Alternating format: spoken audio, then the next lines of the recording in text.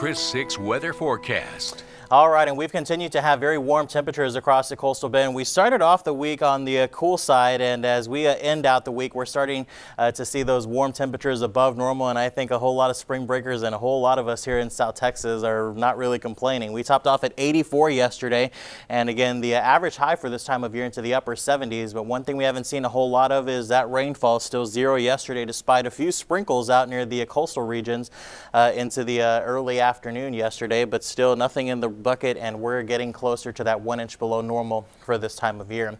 Lots of fog out there this morning ahead of our weak Pacific cold front that'll be moving through the region. Right about 8 to 9 o'clock in the morning, we'll get all this fog out of here, but we're still holding on to it. 67 degrees and a light northerly wind at only 3 miles per hour. But we have lots of 60s across the map, still some 70s over in Ingleside out at the Naval Air Station, 66 in Aransas Pass, 66 over in Fremont, and even out around Three Rivers and George West, we're holding on to about 64. So again, the fog is pretty widespread across the coastal bend, so use caution on that early morning commute. Again, it's going to take a little bit of some time to get this fog out of here, but notice as we head towards about 8 to 9 o'clock, we pick up that northerly flow around 15 to 25.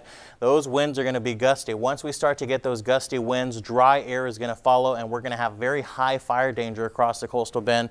And obviously, we're still going to see plenty of sunshine out there as temperatures top off in the lower 80s. But notice as we progress throughout the rest of the afternoon, the winds will begin to relax some. So that's certainly some good news. Despite the frontal boundary coming in, we're still going to see afternoon high temperatures into the 70s and 80s across much of South Texas. So you can see the wind here at about midday today, very strong, sustained pretty close to about 30 miles per hour, gust around 40 to 45, and then by 6 o'clock this evening, those will begin to come down. However, a red flag warning is in effect for the entire coastal bend from 9 a.m. to 7 p.m. Outdoor burning is highly discouraged with the strong wind, dry vegetation, and dry air.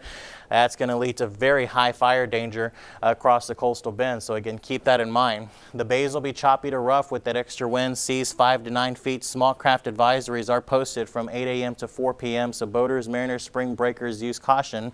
Bob Hall Pier, Port Aransas, steady high tide later on this afternoon. Nueces Bay and Packery Channel later this morning, and then later on this evening at about 9 to 10 o'clock as well. So there's the front. We'll continue to march towards South Texas, and again, the cooler air lagging behind it. This secondary boundary not going to arrive until later on this evening, so the cool air is not going to get here until over the weekend, but plenty cold up to the north, and that's where they have temperatures into the 20s and 30s. So as we put everything together on the 7-day forecast, we go to 81 today, pretty windy out there, 51 and 77 on Saturday, 52, 77 on Sunday, the first day of spring. So cooler there, not bad. High fire danger again early next week, starting off warm, and another front Tuesday causes isolated showers and cooler temperatures Wednesday and Thursday. See ya.